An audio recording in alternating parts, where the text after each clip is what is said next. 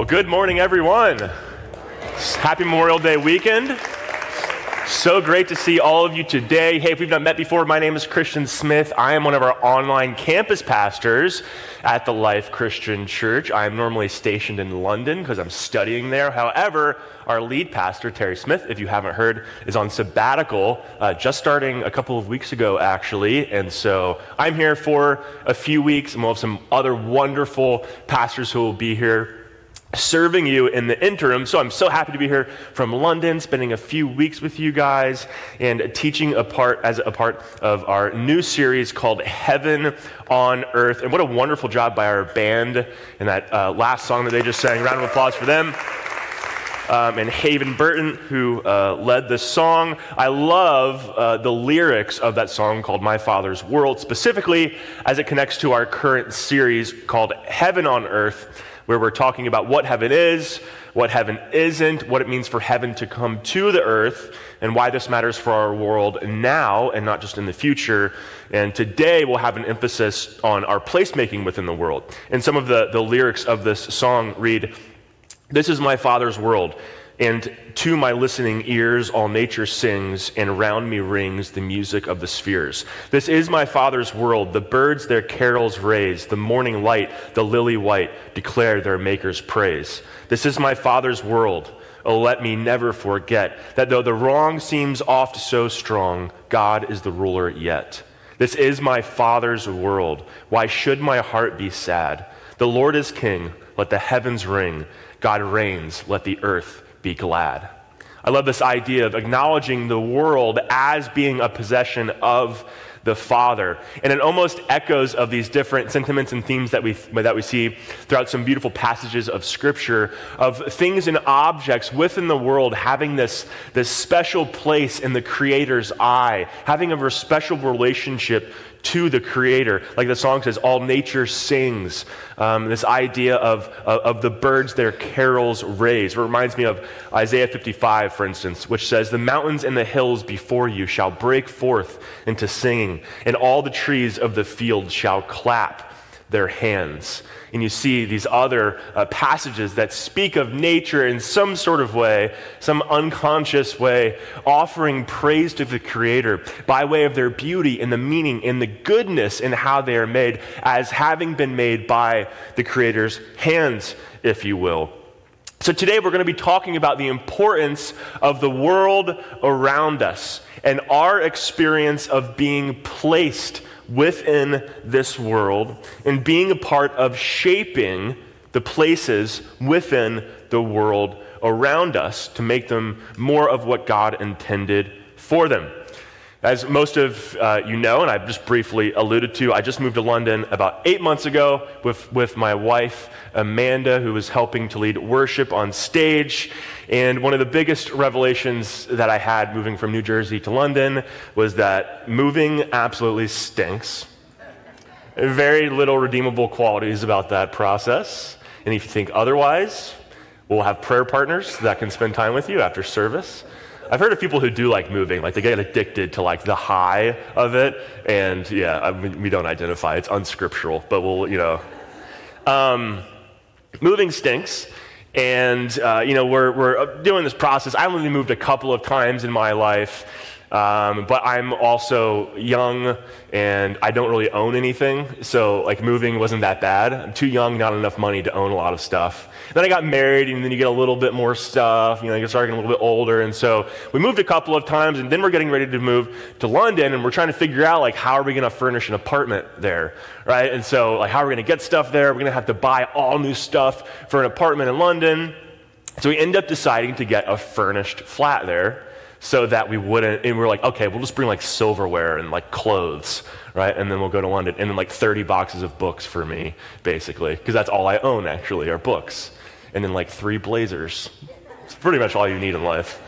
And so like we end up like getting these like crates, and if you follow Amanda on Instagram, I don't know if you or me or whatever, like she posted pictures of it, but basically we just got like these like I think it was 12 tubs, like pieces of luggage basically, and we brought them to the airport, and such a confusing process. But we get there, And I'm like, all right, we aren't going to have to buy all this stuff. We're just going to bring our stuff, put them in the drawers of the dressers that they have for all of us. There's couches already. There's entertainment centers. This is going to be super simple. And then I forgot that I was married to Mrs. Amanda Smith.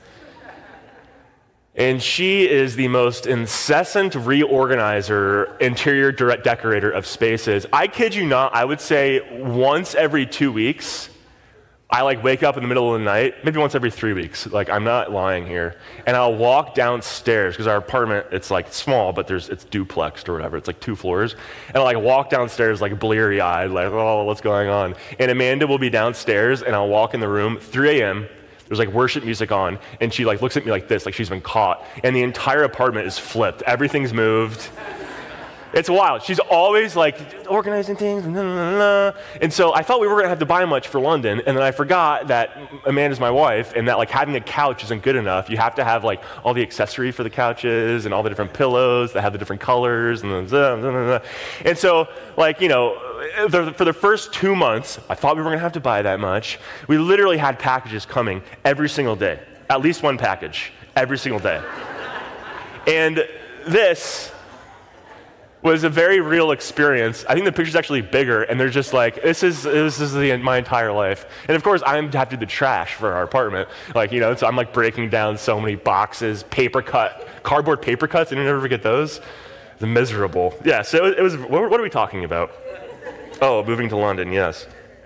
But the awesome thing about having someone like that in my life is I would have just I could have slept on a floor for 3 years in London, but I have someone who cares about these sorts of experiences and ends up making a beautiful apartment. I think we have a picture of our little living room area. It makes a nice, pretty area. I did buy the flowers, thank you very much. It took me a full day to figure out how to buy flowers. That's a whole other story that you guys don't want to hear about. But she made a beautiful, beautiful place that has finally started to feel like a home for us. And that's hard to find home, find a place that feels like home when you're moving and new relationships and all this kind of stuff. Well, what I think that I've realized in being there is the importance of place in our lives, of where we are, where we're situated. And conversely, on more of a difficult note, is, as we were there for a few months and, not super far away, you have the Ukrainian war going on. And so many difficult things with events like that, with what I would assume to be the greatest loss and cause of pain and hurt and concern is the loss of life that can go on in a war like that. But also this other maybe secondary concern, it's a little bit less important, but still very important, which is the displacement of people. It's almost 20% of the Ukrainian population has been displaced, had to leave their homes or flee the country, or feels like an important thing when you're thinking about what's happening to a people group. And then if you think about this from a bigger picture of narratives throughout history of people groups being displaced, of maybe losing their homes for any number of reasons. And I think what we realize is that there's this extremely important and integral role, maybe not integral, but very, very important and valued role that place plays within our lives. Whereas I was finding a place in my life, a new place, so too other people are losing their sense of place, being disconnected from their history, from their memory, from their culture, maybe from their language, from their emotional experiences that they've had. See, something sticks out about the importance of place to people because people always exists in places. As Timothy Gorange says, to be human is to be placed, to be born in this house, hospital, stable, or even, as in the floods in Mozambique, in a tree. It is to live in this council house, semi-detached, tower block, farmhouse, mansion. It is to go to school through these streets or lanes, to play in this alley, park, garden, to shop in this market, that mall, to work in this factory, mine, office, farm. These facts are banal, but they form the fabric of our everyday lives, structuring our memories, determining our attitudes. How, as Christians, should we think of them? How should we think about the places in our lives, about the places in which we experience the world, we experience our lives from birth through death, and what about the eternal places as well? See, I believe that place, our relationship to the world around us, plays an important role in our lives and is an important part and plan of God's work in the world. So that as an introduction. And last week we started this series called Heaven on Earth, and we discussed how the story of the Christian life is not one of going to heaven, but about heaven coming to earth or to places. The oft imagined eternal future of the Christian life is not one of us living as disembodied spirits in a spiritual world for all of eternity, as we say, floating on Tempur-Pedic clouds and playing your harp. That is not the eternal vision that we have as Christians, though that's often the story that we have been told. Heaven, in more of a full definitional sense, exists as the spiritual dimension where God's rulership and reign is fully manifest. And the proclamation and work of Christ was the coming of God's kingdom or heaven to this world. Jesus did not come to teach us how we can be saved so we can go to heaven. It was about how we can experience salvation and participate in God's plan of bringing heaven to earth. And I've had some interesting questions throughout this process, of which there are tons and tons and tons of them. But really, again, the plan is not for us to be disembodied spirits, but that when we die, some people, like today, these are questions that you see actually throughout Scripture, like in Thessalonians, you have believers who are wrestling with these questions, is that sometimes Christian thinkers prefer to call where we go kind of temporarily as paradise. Jesus on the cross said, "Today you will be with me in paradise," to the person who was next to him on the cross. So that there does seem to be some persistence of self when we die today in some sort of spiritual way with God in heaven. But what will happen at the end of time is that Jesus is going to come back to the world. This sounds so crazy, and believers will rise bodily from the dead and live in a renewed earth in which heaven exists, the new heaven and the new earth, which is spoken of throughout Scripture. And so when we look at what Jesus did and who Jesus was, Jesus rose bodily from the dead in a glorified body that was different, that existed in some sort of different kind of way, he is the first new creation. He is the first resurrected body from which we in some way will be like that eternally within a world that is somewhat similar to this sort of world. Is anyone freaked out by the zombie story that we're talking about right now? We're looking through a glass darkly. We don't understand how all this works, but this is the vision that Scripture lays out for us. We aren't going off. There's something coming here. Jesus is going to bring it, and we are a part of it in some sort of way. Okay, the kingdom of heaven is coming here. Now, when we think about the kingdom of heaven coming to the world, we typically think about it in two distinct ways. We just emphasize it based upon our personalities and background. We emphasize one of these two ways, sometimes to the detriment of the other. So Nicholas Perrin lays this out in a book called The Kingdom of God. And he says that there's a first set of Christians. And he says, the first set of Christians are those who see the kingdom of God as something falling outside of their day-to-day reality. For these, it's not that the kingdom isn't real, it's just that it's only on the inside. So the kingdom isn't kind of real in the day-to-day reality of our life externally. It's that the kingdom is something real on the inside.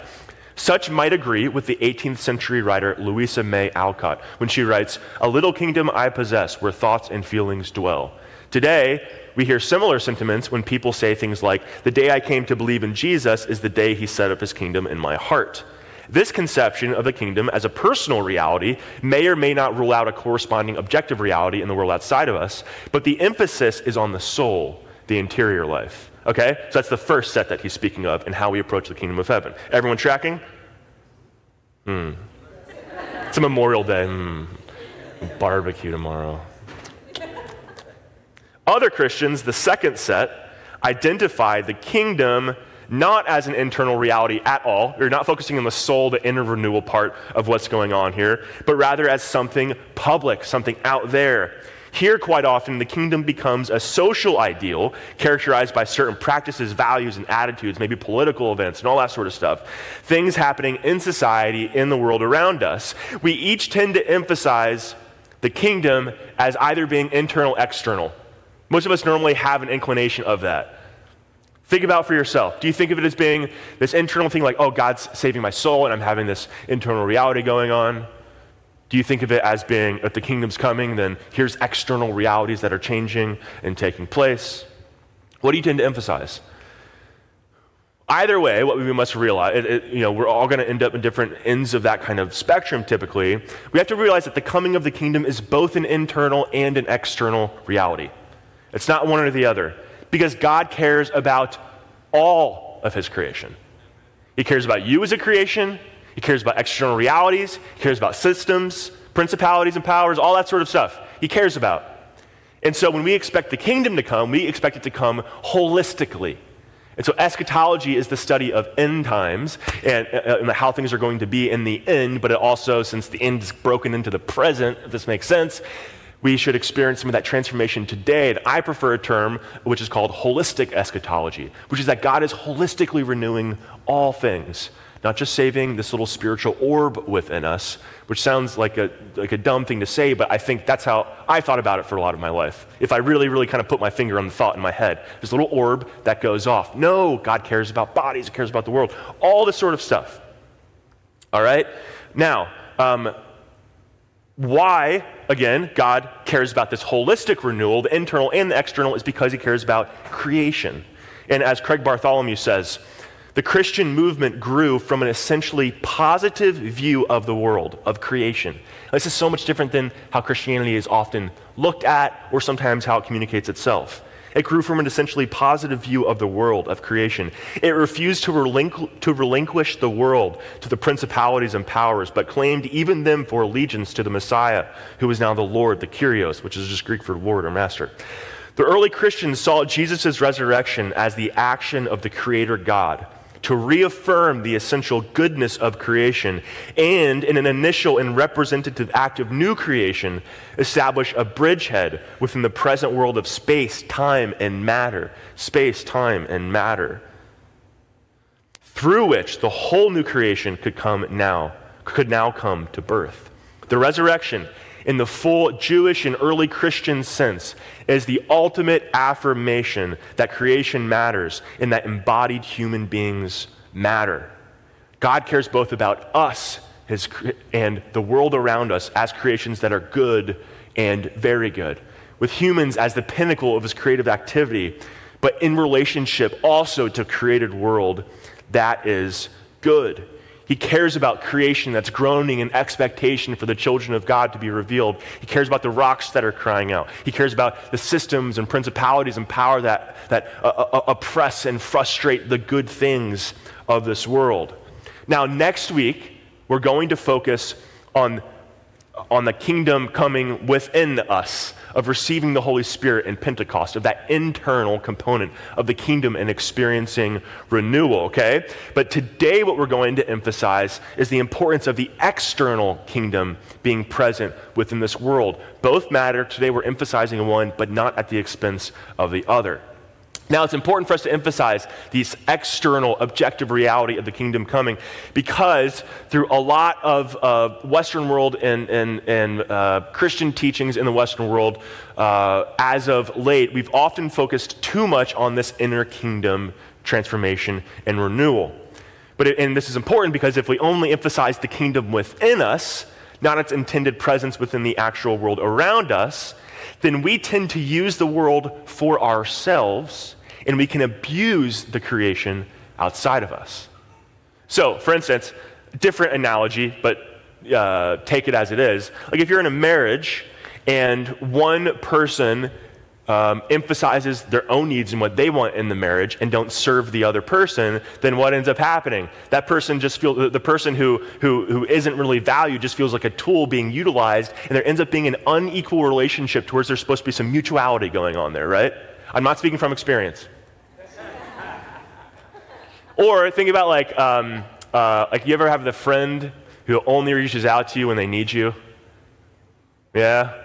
And it's like you only, like this 7th or 8th time, you're like, gosh, you have a lot of drama going on in your life. When's the last time you asked me what's going on? I have things happening in my life too. Right, you end up developing this sort of unequal relationship where you feel like someone is prioritizing their own needs, which is important. You want people to come to you with their issues, right? It's not like, it shouldn't just be about us. This is a mutual, doing community together, doing life together. There's this mutuality within relationship between people. And if someone just focuses on themselves, then it burns out. It can, lowercase a, like abuse the situation in a sort of way. Of course, it can also be capital A abuse in the most extreme forms. This is sometimes in a less important way because it's not human to human, but what we can do with the world around us, merely using it as a means to an end rather than treating it as a meaningful good thing in and of itself as a part of God's creation. As David Brown says, contemporary Christian theology seems willing to concede at most, which that's a little bit of an overstatement, but at most an instrumental or utilitarian value of the world. Buildings, for instance, are discussed wholly in terms of their usefulness for worship. Gardens, as though exercise or relaxation were the only issue. This seems to me quite wrong. And I would agree with this to a certain extent. When we only look at creation as what does this do for me, and not as being valuable in and of itself, then we take advantage of it and not treat it properly. Now, there's a nuance here that's just a little bit of a switch for us, is that yes, in creative order of value, there is a fundamental different sort of like value of humans having being the pinnacle of God's creative activity, it appears, and also creation being something that is a fun playground for human activity and work and beauty and the beauty of gardens for exercise. But also there's something about the creation that it's not just dependent on if I get pleasure from it, it's good. It's good and valuable in and of itself before God as one of his created works. Does that make sense? As a distinction, we can't just be utilitarians with it where it's only good if it's a means to my own ends. We first have to start by saying, this is good, and what joy and pleasure we're also able to derive from it while it also maintaining its own goodness. People can be good for us and help us a lot. We receive utility from them in a certain kind of way, but people have their own value in themselves outside of what you do for me. You matter. So they can both do good things for us, but are also good in and of themselves, with the human example being a little bit different, again, because it's two humans. Is everyone tracking? All right. I have a lot more boring quotes for you guys, so hold on tight. This is going to be a rip-roaring, no. We're going to apply all this. It won't be so obtuse as we go on. Okay, the inner kingdom, what God is doing within us, is supposed to lead us to care for the outer kingdom manifestation as well. Not just to utilize it for our own ends. And I think that one of the key ways of doing this is through something called placemaking. Something called placemaking, which is creating environments which are reflective of God's creational desire for the world. Placemaking, something that's creating environments which are reflective of God's creational desire for the world. Okay, so there's this cool idea in a lot of different fields. Like, there's been a lot of writing on it, and I was kind of surprised that there is so much, but like within theology, within biblical studies, within philosophy, anthropology, sociology, psychology, other ologies, phenomenology, that's actually true. There's like a whole bunch of people that focus on this one topic. If anyone else has any more ologies, throw it out there. No, I'm just kidding. There's this distinction of concepts between space and place. Space and place. Spaces are defined as transitory environments that you move through without a deep sense of connectedness or meaning, all right? So imagine you walk into like a building, almost like a warehouse that has like no carpet, no paint on the walls. Like that's, when you think of this word, it's more of like a space, not so much a place, which we're going to define in a moment. Or spaces can be defined as something like waiting rooms. Like waiting rooms in a doctor's office, or like airports where you just like go and then you wait there. It's this transitory environment that you kind of push through. Or it's like if you get your oil changed and like you get out of your car and you go sit in that side room and then they give you like sludge coffee that you really work through. So you have some sense of pleasure while you're waiting. And then there's like I don't know, Animal Planet on the TV or some random thing, you know? Those are like spaces. They're things that you don't have a connection with meaning or experience or emotions to those spaces. It's almost like a holding tank for you until you go somewhere else, all right? Then you have places, which are environments which have been furnished with meaning and value. Places, environments that have been furnished with meaning and value and contrasted to a space. As Jennifer Allen Kraft says, place is part of who we are. It is both a physical and social reality. While our bodies must physically dwell in places, our minds also structure knowledge and ideologies in relation to places.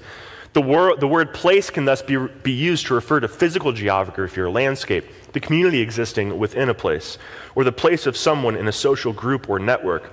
It is another quote, it is places are places of permanence, dwelling, story, safe rest, hospitality, embodied inhabitation, orientation, affiliation, and belonging. You see the difference between this idea of space and place? Space you move through in a transitory way. With place, you have a sense of meaning, a sense of history, of emotional connection. There's something about it that gives hospitality, safety, rest. Maybe there's people or community. And it's kind of an abstract notion, yes, but it kind of like touches this idea that we fundamentally know is the difference between me walking into my flat in London and sleeping on the floor every night versus being married and having a wife that creates a beautiful flat. Space to kind of a place, in a sense. Or living in a community and you have no friends and maybe you're displaced from where you were and you're in that community and then all of a sudden and you have no one there and that community just feels like a space. And then all of a sudden you develop meaningful relationships and networks and you go through things with people and you're accomplishing meaningful things and it becomes a place in which there's like a stickiness about it. There's a meaning, there's something important going on here in all different sorts of ways. A Dutch Christian philosopher, H. Dooyeweerd, that's how you wanted me to start the next paragraph, didn't you? Dutch Christian philosopher H. Dooyeweerd, he talks about basically these different elements that are a part of every space. It's a lot of different kinds of things, okay? This is really important. Sounds kind of abstract, but it's very important. That there are 15 different modal functions or ways in which space exists that need to be addressed in order for space to be redeemed, okay? Here's some different ones I'll run through super quickly. Arithmetic, meaning they exist like mathematically, right? There's like literal like mathematical elements to spaces. There's the spatial sense that you have. There's a kinematic or how things move, the mobility of it. There's the physical. There's the biotic element, like the life source within spaces. The sensitive, the logical, historical spaces, places have histories. Lingual, often a place or space you're associated with has a language associated with it. The social dimension, economic realities connected with places. Aesthetic, how things look. What I study in school is the aesthetic dimension of places. That's what I focus on. Juridical, if there's justice in places or if there's injustice in places. The ethical, what is the ethic of a place? And the pistic, or meaning faith. Spiritual dimension of a place. You see, God has called us, I believe, to be place makers. I think that spaces are environments, not just like a room in your house, but it's not less than a room in your house. Environments, whether that's a social environment or a physical environment or a garden in your yard or all these kinds of things that that have dimensions like these of the arithmetic, the justice, the economic, the social, the spiritual, they all have these places. And what God is calling us to do is to redeem all of the places, the spaces in our lives so that they can look like how God designed them to look originally. And sometimes you're in spaces, and I'm sure you've experienced this in your life, in which there is injustice in this environment. And God's saying, for this to be the right kind of place for my dwelling and my relationship with you to be here in this sort of spatio-temporal world, we need to remedy the injustice of this place. Or God likes beautiful things. He likes to dwell in beautiful areas. Think about the temple, which was greatly adorned. And we go, God, we want this to be a space of meeting for us. Let's make this beautiful. And you address aesthetic dimensions of space or the broken social dimensions of space. All of these things can exist in right or wrong ways, or more right and more wrong kinds of ways. And what we're constantly trying to do is to work with the inner kingdom, what the Spirit within us, to sense God's call on our lives to make places within the world. For God so loved the world that he sent his Son to save the creation that is groaning. And it's not just the grand cosmic sense in which creation exists, but if the grand cosmic sense of creation exists, then guess what? Then the little particulars of creation matter as well. The social environment in your home as becoming a place of safety, hospitality, rest, justice, ethics, the economic parts redeemed. You guys tracking? Is it making sense? All right. So, God has called us to be placemakers, I believe. And this is an important theme that we see throughout Scripture, that God desires to transform this world from a space into a place in which he dwells with us. So we see this theme consistently pop up in Scripture in different sorts of ways. First of all, we start with Genesis 1. So Genesis 1, you've probably heard this before, but you have the Spirit hovering over the waters.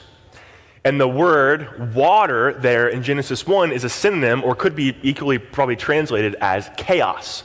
That's what water is representative of. So even in like Revelation 21, if you guys remember this, then it's talking about how the new heavens and new earth is going to exist. It's talking about there being no sea. It's talking about the removal of chaos, not literally that on the new heavens and new earth there will be no sea. I don't know if anyone's wondering that, but I've been asked that a lot of times before. Don't worry, you can sit on a beach on the new heavens and new earth. I'm kind of joking, everyone, but also probably not.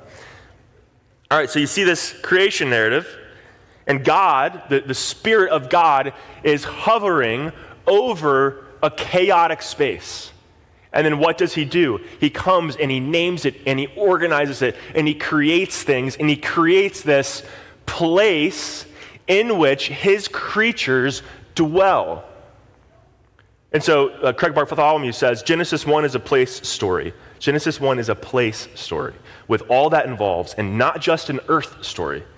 It's not just about people. It's not just about the world. It's about the relationships between the people and the world with God. Those are always in relationship to each other. We are never disembodied. We are always experiencing life in place. And we are always experiencing, in relationship with God, a placed life. We are embodied beings in a physical world and spiritual world and all that comes along with that, this holistic sense of God's creative activity. And so in Genesis 1, you have this idea of God coming in placemaking amidst the chaos of this space.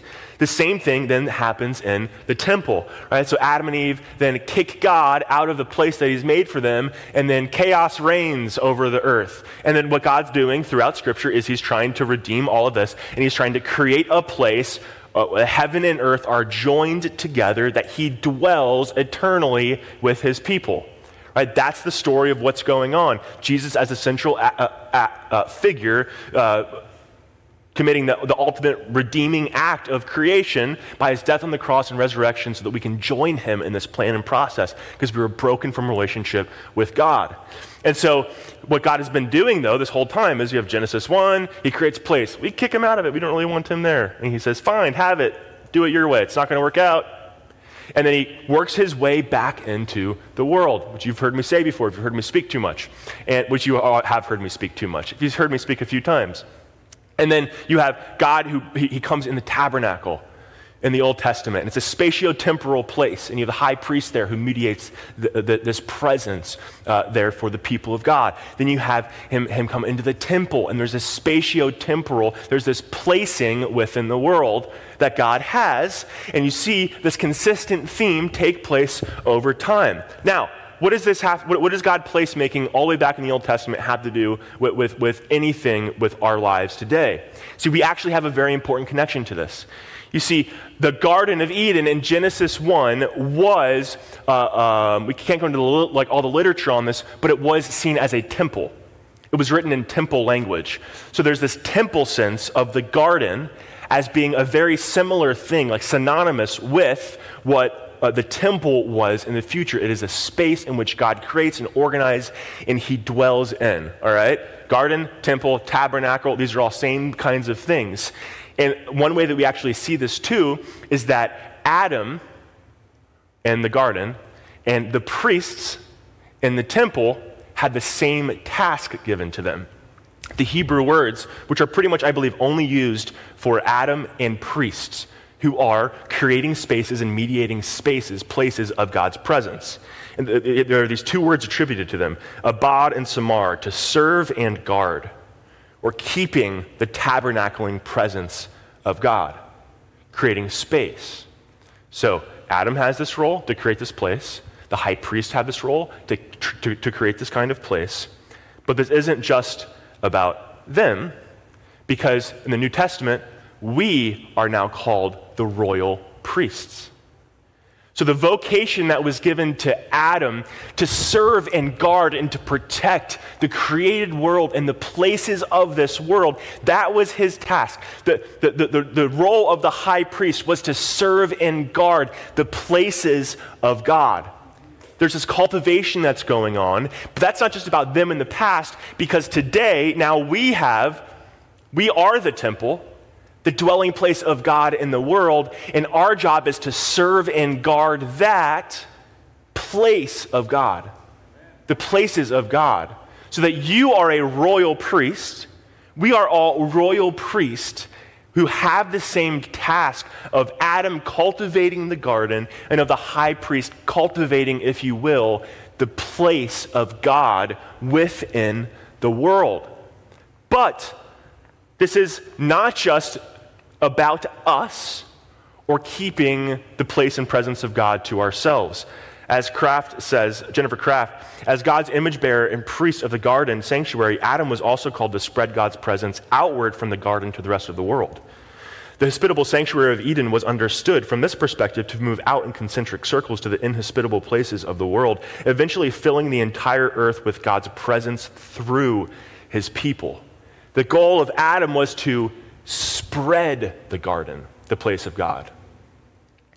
Tom Wright actually suggests that, when Jesus goes and he forms the whip in the temple and he's like flipping tables and all that stuff. You guys ever heard that story? And, like the money lenders, and he's talking about their greed, and it's the one passage that we all quote to rationalize when we get angry, Jesus got angry that one time, therefore I can at you. Well, that passage, oftentimes we talk about it being about the greed of the temple, and like all that stuff seems to be true, but also there's this sense that the temple, which literally existed, if you've ever been to Israel, as like a physical building where God's presence was supposed to be in, that the high priest and the Jewish people were using it, were kind of like barring the doors and using it as a stronghold from which to go and fight the Roman Empire that was ruling over them. But what's the goal of the temple? The goal of the temple is to spread the place of God. It is this locus from which, in concentric circles, if you will, God's placemaking takes effect in the world. The broken justice systems, the economic issues, the aesthetic issues, the making things more beautiful, all the different elements of the places is not supposed to be held within the temple, It's supposed to spread out and to make the world, God's creation, what it was originally designed to be. We don't hold on to it ourselves. We do not hoard the joy and the presence of the kingdom. We so are enthralled by it that we want to bring it out to other people first and foremost, and also the world. As Acts 1:8 says, but you will receive power, Jesus saying this, when the Holy Spirit has come upon you. You experience the Spirit, you become the temple. And you will be my witnesses in Jerusalem and in all Judea and Samaria and to the end of the earth. There's this spreading of sharing God's cosmic redemption with all of creation. So we, as a royal priesthood, have to remember, I believe, that whatever place you are in, Whatever environment you are in, whether you are, cooking dinner at your house with friends or with family, or if you're at your kid's basketball game, or you're at work, or you're going to school, or you're in some sort of social environment, that in every single one of those environments, you are a royal priest with a job, an exciting job. It's not a boring job. You know what's a boring job? You have an exciting job given to you by God. That's not just up to you. It's God doing work in and through you that you are a co-laborer in, but you have the Holy Spirit within you redeeming situations. God is effecting important work in you today. So in all of these places, what does it mean for you to be a royal priest? And then before just the final three thoughts, we have to remember that we prepare today while Jesus prepares in heaven. Jesus is in heaven. We're trusting that he will bring heaven to earth in the end. All things are going to be renewed by him in the end. It's not just our work. We don't establish the kingdom. God establishes the kingdom, and he establishes it in and through us as well in different ways. We can remember from John 14 where Jesus says, "Do not let your hearts be troubled. You believe in God, believe also in me. My Father's house has many rooms. If that were not so, would I have told you that I am going there to prepare a place for you? And if I go and prepare a place for you, I will come back and take you to be with me, that you also may be where I am. You know the way to the place where I am going." So remember, in those moments where it feels like our hearts are troubled, we're in broken spaces, to remember that Jesus is preparing the kingdom of heaven to come to earth, in which there will be spaces that are turned into places for each and every one of us. And that provides a vision and a hope of renewal. We have to have this kind of duality where we remember today what God is doing, but we also have our sights on what God is going to decisively do in the future. All right, so we don't hold on all the hope to what's happening today because there's still brokenness and sinfulness. We try and act best according to what God has called us to do, but know that he is going to bring about victory in the end. All right, three final things. When we place make, we first of all, find place. We find place. Yes, I think theoretically we all want to find place, but I encourage us to allow ourselves to be placed. Sometimes it's difficult for some of us to allow ourselves to be placed because when you put yourself in a place, you make yourself somewhat vulnerable. You can't have, your whole life can't be in like an Irish goodbye ethic. Like you leave and you don't tell anyone that you're leaving. Is that right? Is anyone Irish and can tell me? Where you just kind of, you dip. Well, a lot of times I kind of want to live in that sort of way through a lot of my life, because when you get attached to groups or to an environment or place that God has called you to, well, you become vulnerable, opposed to how we might be tempted to live this life, which is hide ourselves and huddle and experience the world in transitory ways as if it's just a space. And it's on our way to some sort of future thing where we're waiting for God to do something or we go off to heaven, is that no, when we're embodied creatures living in the world, this matters right now, and we have to allow ourselves to be open to the experience of finding places within the world and some of the joys and hardships that come with that. So first of all, we find place. Second of all, we create place. We also are an active part of creating the reality around us. And to think of and identify your skill set. All of us aren't great at every part of the placemaking calling that God has in our lives. Some of us will be great aesthetically. Some of us will be great in terms of enacting justice, and you're lawyers and you're doing something in a community by making something a better place through your work. Or what's your task and your skill set in placemaking? And then finally, create place communally. As Jennifer Kraft says, the experience of the presence of God in place is a relational event tied to the community and actions of the people. It's not just you, God, and world. It's you and us and God and world, that we're doing everything together and have to join together to pair our giftings and our passions with one another. It can't be a solo act in the work that we are doing of placemaking in the world.